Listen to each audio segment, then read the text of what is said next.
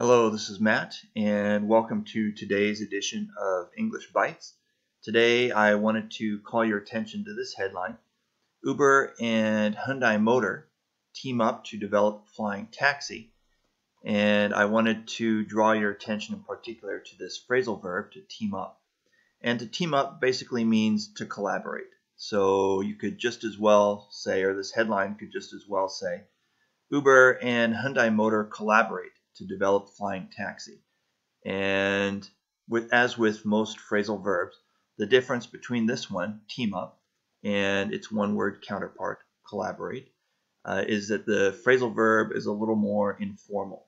So around the office, you might say, if you want to be more formal, you would say, we are collaborating with company B on this project.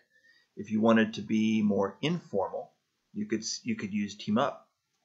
And you could say we are teaming up with company B on this project.